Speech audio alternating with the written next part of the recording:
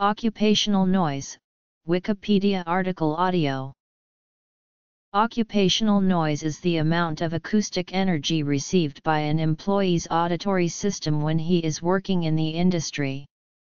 Occupational noise, or industrial noise, is often a term used in occupational safety and health, as sustained exposure can cause permanent hearing damage. Regulation. Risks of occupational hearing loss. Reduction. Initiatives. 22 million workers are exposed to potentially damaging noise at work each year. Last year, U.S. business paid more than $1.5 million in penalties for not protecting workers from noise. OSHA. Occupational noise is considered an occupational hazard traditionally linked to loud industries such as shipbuilding, mining, railroad work, welding, and construction, but can be present in any workplace where hazardous noise is present. In the United States, the National Institute for Occupational Safety and Health and the Occupational Safety and Health Administration work together to provide standards and regulations for noise in the workplace. National Institute for Occupational Safety and Health, Occupational Safety and Health Administration, Mine Safety and Health Administration, Federal Railroad Administration have all set standards on hazardous occupational noise in their respective industries. Each industry is different, as workers' tasks and equipment differ, but most regulations agree that noise becomes hazardous when it exceeds 85 decibels, for an 8-hour time exposure. This relationship between allotted noise level and exposure time is known as an exposure action value or permissible exposure limit. The EAV or PEL can be seen as equations which manipulate the allotted exposure time according to the intensity of the industrial noise. This equation works as an inverse, exponential, relationship. As the industrial noise intensity increases, the allotted exposure time, to still remain safe, decreases. The above calculations of PEL and EAV are based on measurements taken to determine the intensity of that particular industrial noise. A-weighted measurements are commonly used to determine noise levels that can cause harm to the human ear. There are also special exposure meters available that integrate noise over a period of time to give an LEQ value, defined by standards. Occupational noise, if experienced repeatedly, at high intensity, for an extended period of time, can cause noise-induced hearing loss, which is then classified as occupational hearing loss. Noise, in the context of industrial noise, is hazardous to a person's hearing because of its loud intensity through repeated long-term exposure.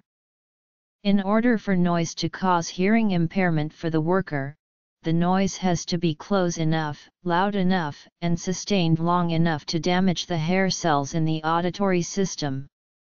Please see occupational hearing loss or noise-induced hearing loss for more information regarding the physiology of hearing loss. These factors have been taken into account by the governing Occupational Health and Safety Organization to determine the unsafe noise exposure levels and durations for their respective industries. Noise can also affect the safety of the employee and others. Noise can be a causal factor in work accidents as it may mask hazards and warning signals and impede concentration. High-intensity noise interferes with vital workplace communication, which increases the chance of accidents and decreases productivity. Noise may also act synergistically with other hazards to increase the risk of harm to workers. In particular, toxic materials have some ototoxic properties that may affect hearing function. Modern thinking in occupational safety and health further identifies noise as hazardous to workers' safety and health. This hazard is experienced in various places of employment and through a variety of sources. Noise, in the context of industrial noise, is hazardous to a person's hearing because of its loud intensity through repeated long-term exposure. In order for noise to cause hearing impairment for the worker, the noise has to be close enough, loud enough, and the listener has to be exposed for long enough. These factors have been taken into account by the governing occupational health and safety organizations as they determine the unsafe noise exposure levels and durations for their respective industries. National Institute for Occupational Safety and Health, Occupational Safety and Health Administration, Mine Safety and Health Administration, Federal Railroad Administration have all set standards on hazardous occupational noise in their respective industries. Each industry is different, as workers' tasks and equipment differ, but most regulations agree that noise becomes hazardous when it exceeds 85 decibel, for an 8-hour exposure.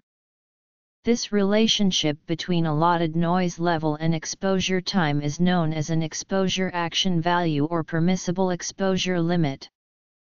The EAV or PEL can be seen as equations which manipulate the allotted exposure time according to the intensity of the industrial noise. This equation works as an inverse relationship. As the industrial noise intensity increases, the allotted exposure time, to still remain safe, decreases. These above calculations of PEL and EAV are based on measurements taken to determine the intensity of that particular industrial noise. A-weighted measurements are commonly used to determine noise levels that can cause harm to the human ear. There are also special exposure meters available that integrate noise over a period of time to give an LEQ value, defined by standards. There are several ways to limit your exposure to hazardous occupational noise. The hierarchy of controls is a guideline for reducing hazardous noise. First, the company can eliminate the noise source. If the noise source cannot be eliminated, the company must try to reduce the noise with alternative methods. This process is called acoustic quieting. Acoustic quieting is the process of making machinery quieter by damping vibrations to prevent them from reaching the observer. The company can isolate the certain piece of machinery by placing materials on the machine or in between the machine and the worker to decreases the signal intensity that reaches the worker's ear. To decrease an employee's exposure to hazardous noise, the company can also take administrative control by limiting the employee's exposure time. This can be done by changing work shifts and switching employees out from the noise exposure area. Lastly, to decrease occupational noise exposure, hearing protection should be used. There are several types of earplugs and earmuffs that can be used to attenuate the noise to a safe level. For a more detailed description of the hierarchy of controls, please see occupational hearing loss. Since the hazards of occupational noise exposure were realized, programs and initiatives such as the U.S. Buy Quiet program have been set up to regulate or discourage noise exposure. The Buy Quiet initiative promotes the purchase of quieter tools and equipment and encourages manufacturers to design quieter machines. Additionally, the Safe in Sound Award was created to recognize successes in hearing loss prevention programs or initiatives. General health effects from noise, noise control, noise pollution, noise regulation.